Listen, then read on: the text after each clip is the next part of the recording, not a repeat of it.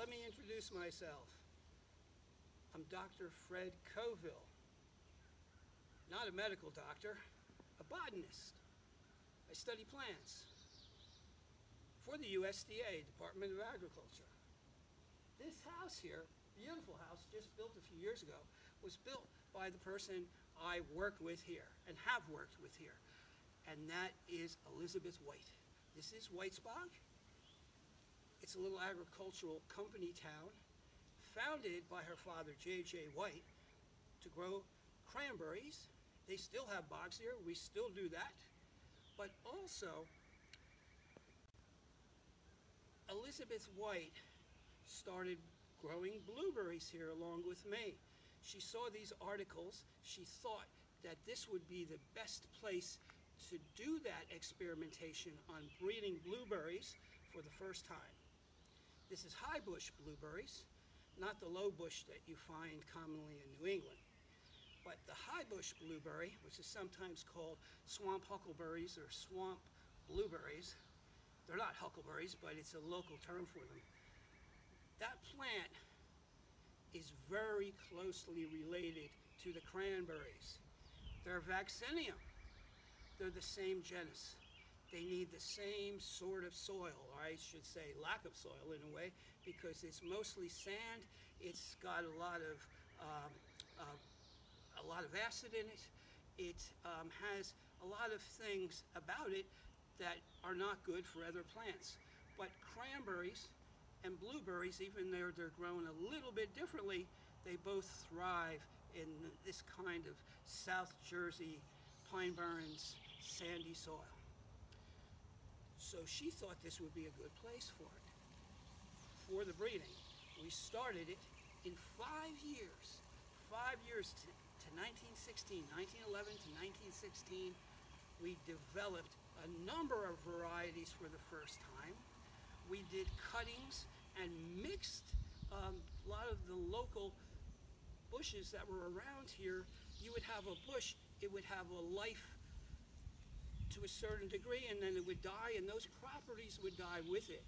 But if it had good color, if it had good taste, if it had a good size, and she issued these to people. These are measures with little holes in them to gauge the size.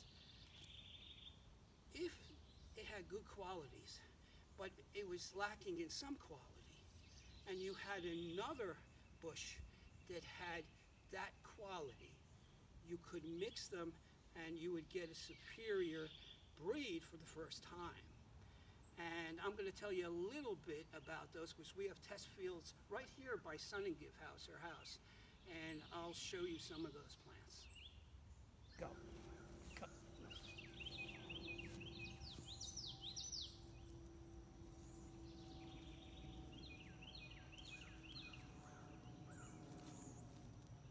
Now that's a very nice one. This is a little early for these. These are rubles. In about another week or so, these berries that you see here that are mostly green, there's a couple of ones turning blue here. You will see them to be really nice blue in a week or two. And I'm gonna take this one off and show you that the blueberry has a sort of star design on it at the end of it. And these don't have too many seeds. That was the idea. They have smaller seeds, at least. And the smaller seeds, sometimes you don't notice them. Wild blueberries often, and certainly the low bush from Maine, they tend to have a lot of seeds, and that's not a positive factor when you're trying to market these. This is a very nice blue one, and it's about the only one on these bushes here. These are rubles, and just let me tell you a quick story about this. I showed you these gauges or measures, and oh, this one it could be bigger, but maybe it will be, or at least some of these on this plant.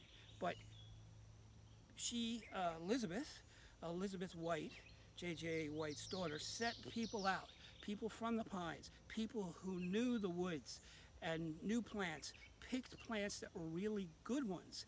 And what we have here is one picked the original, the original progenitor of this was a plant, one plant, and it was picked by a man named Rube Leek, and his last name was Leek.